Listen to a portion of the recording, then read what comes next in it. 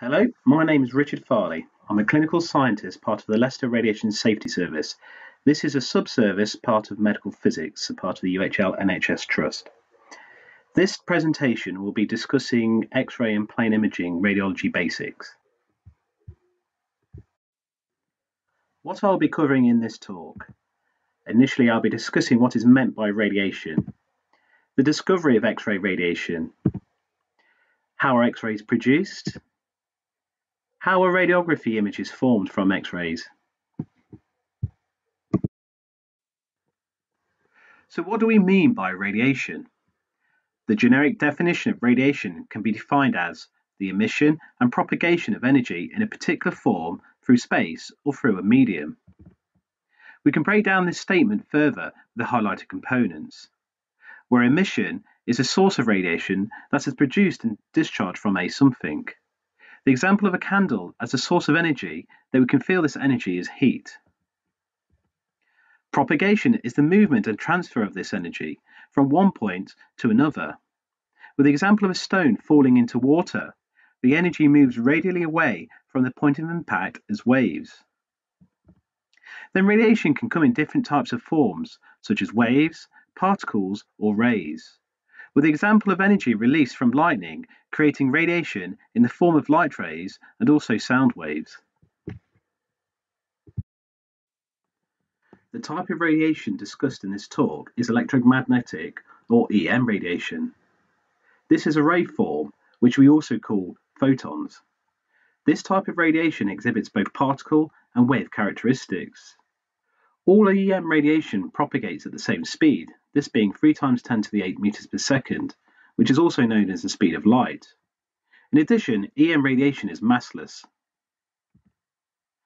The spectrum for EM radiation is defined by the photon properties, wavelength, and frequency, where the energy of this radiation increases with frequency and inversely with wavelength. Thus, energy is a function of these properties. Based on these variables, EM radiation can be split into different bands as indicated in this graph, from the lowest energy radio waves to the most energetic X and gamma rays, with the other bands in between. Humans are tuned to a relatively narrow bandwidth of EM radiation that allows us to see in this visible spectrum. Thus, light is a type of EM radiation.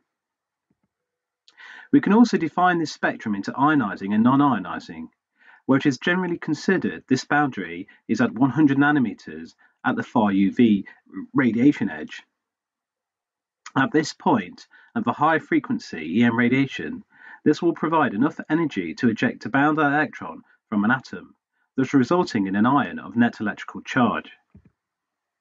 EM radiation also becomes more penetrating as its energy and frequency increases. Thus, X and gamma radiation can pass through certain objects or barriers, while non-ionizing EM radiation is completely blocked.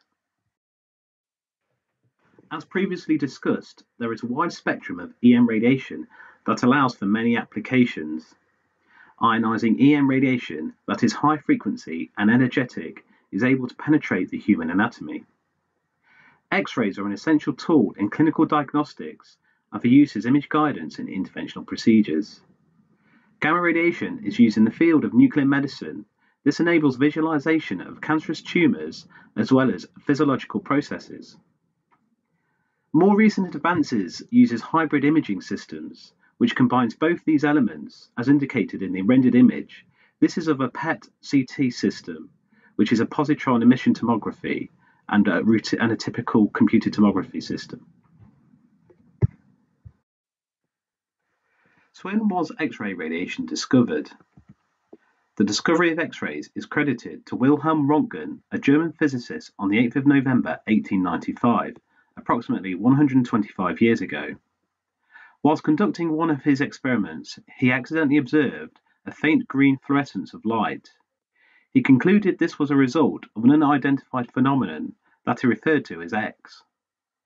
Thus the term X-rays were born from this point. However, in some countries, these are still referred to as Röntgen rays rather than X-rays, and there is an associated unit of radiation quantity still noted as Röntgens. From further investigation and experiment, the earliest known radiograph was taken of his wife's hand. This you can still see bone structures as well as her wedding ring, this appearing a lot darker as this is more attenuating. His work was acknowledged, leading to him receiving the first Nobel Prize in the field of physics in 1901. The discovery of X-rays was published and made public a couple of months after Röntgen's work. There was a scramble globally as scientists set to replicate this new radiation. As well as developing new experiments and findings, this led to over 1,000 published articles relating to X-rays in the first year alone. Early clinical use included for dental radiography, though the exposure times then were significantly greater than today's exposure of several milliseconds rather than the 25 minutes needed back then. Its use was also apparent in surgical procedures, as this image shows a radiograph being used to help locate a bullet within the skull and aid its extraction. Other early interesting concepts and uses included X-rays being used for determining a person's shoe size, as well as therapeutic treatment, such as for headaches. However, none of which are continually practiced today for obvious radiation safety issues. For the context of this talk, X-rays are in relation to clinical diagnostic use. As back when Röntgen accidentally discovered X-rays, the same principle of these being electrically created and controlled applies today. Thus, we are able to produce X-rays and stop these exposures electronically. This is analogous to switching on a light off and on. However, the process is still very inefficient, with only less than 1% of the energy resulting in the production of X-rays. The remainder of the energy results in heating of the X-ray tube and adjacent components. This is still one of the limitations of X-ray tubes and the production of X-rays, though modern engineering advancements has enabled greater heat capacity and better heat sinks of these systems. Again, as back with the original production of X-rays, there are two mechanisms leading to the creation of such. Characteristic X-rays that have defined energy values determined by the material that they originate from.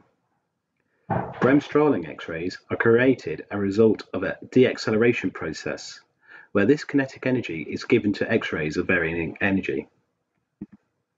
Thus, the whole process leads to a continuous X-ray spectrum of relative number of photons as a function of X-ray energy. The main mechanism of X-ray tubes has generally remained constant over time.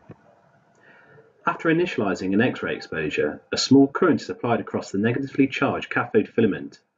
This creates electrons to be ejected from the cathode atoms by a process called fermionic emission.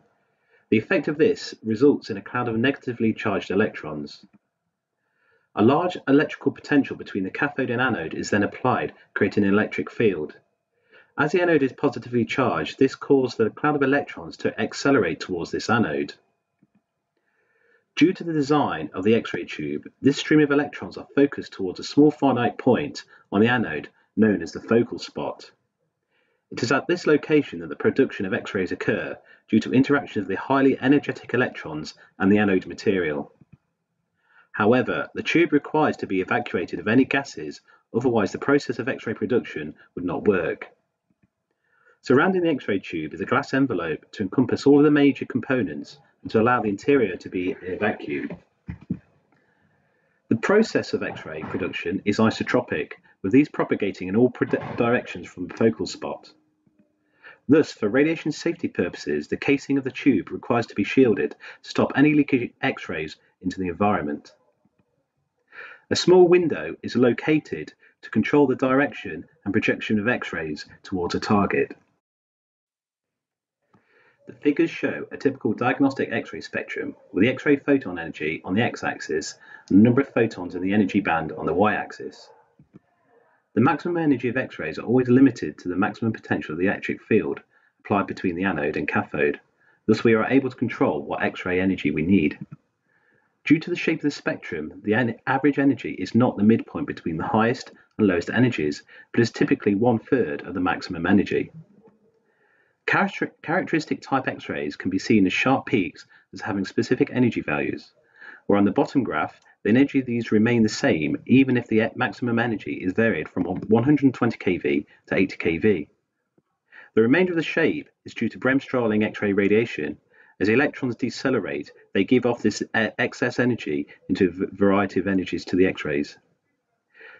Factors impacting the shape of this profile include the initial number of X-ray photons, which are linearly proportional to the electron cloud from the cathode filament. X-ray tube filtration will filter out low-energy soft X-rays, such that the number of these photons can vary even for the same maximum energy. Overall, we were able to design and develop X-ray tubes so they can be tuned for specific clinical tasks. We have discussed X-ray production, so how does this translate to forming a radiographic image? There are many variables that will impact the production of the final image, with these considered as part of the imaging chain. The quantity of X-ray photons produced will need to be considered as whether this is appropriate, such as will enough of these reach the image receptor to form an appropriate image. In addition, the quality of X-rays refers to the shape and the energy of the X-ray spectrum, so determining how penetrating this radiation is and whether it can pass through radio-opaque objects. The object or target being investigated will impact on the image formed and whether the appropriate clinical information can be obtained from the X-ray quantity and the X-ray quality. There are a multitude of different receptor systems that have significantly changed over time, from wet film screen processing producing an analog image to modern digitally acquired images. Each have their unique characteristics and will respond differently to the aforementioned factors in the production of a final image. Other components to consider will be radiographic technique, projection, such as whether this is AP or PA, as depending on the anatomy can lead to magnification of certain objects. System controls to enhance image production, such as anti-scatter grids, as well for digital systems allows for greater retrospective manipulation of clinical images can be used as well. That will allow additional information without extra radiation burden to the patient. The production of an X-ray image is fundamentally due to the interaction of X-rays with matter and how these are attenuated. All materials and objects will attenuate X-rays, with the level of this attenuation varying. This will depend on the material type and the path length that the X-rays propagate through. Attenuation is a non-linear process. This is an exponential process. This is demonstrated in the graph seen on this slide. There are two main mechanisms for X-ray attenuation: the photoelectric effect, PE, and Compton scatter. These are considered in diagnostic X-ray range up to 150 kV that we typically use. Photoelectric effect is a process that an X-ray photon is completely absorbed by an atom. The byproduct of this interaction will lead to an electron being ejected from this atom system. This can then go on to secondary interactions with other atoms. The photoelectric effect is strongly dependent on the material atomic number Z, as this increases the greater strength of the photoelectric effect. The photoelectric effect is also inversely dependent on the X-ray photon energy. Thus, as the energy increases, the weaker the PE effect becomes. Hence why higher energetic photons are more penetrating. Compton scattering is different than the PE effect, that the X-ray photon is not completely absorbed. Instead of this interacts with an atom. It will give off some of its energy, and also it is deviated at a certain angle. It can then go on to make other interactions with other atoms, following the same process. Compton scattering is dependent on a material's density, thus a gas will have weaker Compton scattering effect, while a solid will result in a greater Compton scattering effect. The graph shows the relative strength of PE effect and Compton scattering as a function of a material atomic number and X-ray photon energy, where you can see for high Z and low energy that the photoelectric effect is dominant, while for higher energy Compton is the more dominant. The other process, pair production, doesn't need to be considered for diagnostic X-ray energies, as this occurs for photons around about 10 times more energetic than for X-rays, diagnostic X-rays. The transmitted X-ray photons will then go on to produce a signal pattern. This then forms the clinical image.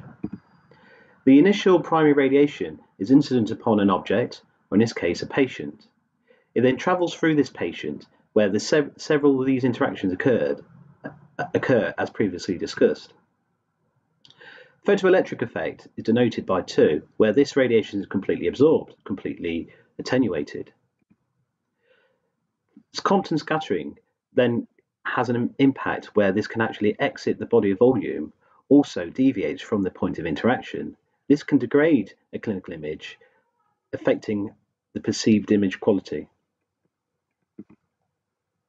The transmitted X-ray photons then interact with the image receptor. This is then used to create a latent image of the projection through the patient. If this is translated into a signal profile, we can see that the relative pixel value varies as a function of the patient's size, but also in certain clinical areas.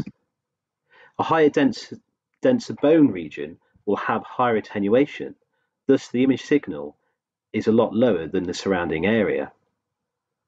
Also, the thickness of this clinical object has an impact, as a certain shells can be seen on this particular point. The image then can be displayed as a grayscale from black being 0 of pixel value to the maximum bit depth of the image being white, and then grayscales in between. And this then can be translated into a pixel grayscale map, which can be seen below, and then is sort of what we see as a typical clinical image. Regard to planar radiographic images, these are effectively 2D representation of photon projections through a 3D space, where one of the limitations of this is superimposition of details along the same photon path where these may not be resolved. This is akin to being within the shadow of another object. As previously mentioned, varying attenuation will allow adjacent objects of different density and atomic number to be more easily visualized, which is effectively the contrast between such objects. Having objects of greater contrast will enable easy visualization of this clinical information. However, anatomy of similar density or atomic number will be more difficult to differentiate and visualize. This may impact then on the interpretation of clinical images, which clinicians and radiographers obtaining the images need to be aware of. In addition, there are limitations on how small objects can be visualized. This will be dependent on the components along the imaging chain, where two small objects adjacent to one another may not be able to be resolved due to these limitations. Though, contrasts can be artificially enhanced with agents such as barium and iodine. The graph indicated shows a relative attenuation of fat and tissue compared against these contrast agents. This will make it much easier to visualize the use of these agents in clinical images. In addition, it can be seen for lower X-ray energies. It is easier to differentiate between these clinical details of the adipose and skeletal muscle. Thus, using the appropriate settings will enable better image contrast. Here are some of the key take-home messages from today's presentation.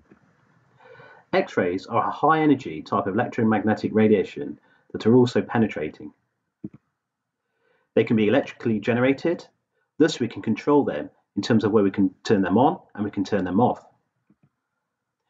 Images are formed due to the interactions of X-ray photons within matter, whether this is the photoelectric effect or Compton scattering, where there is a dependency on the X-ray photon energy and the object material. A plain image radiograph is effectively a 2D attenuation map of internal objects and structures, where due to difference in relative attenuation, this results in differences in contrast, enabling objects to be easily visualized, though there are limitations to 2D radiograph imaging as well. So thank you for listening, and I hope this talk was useful.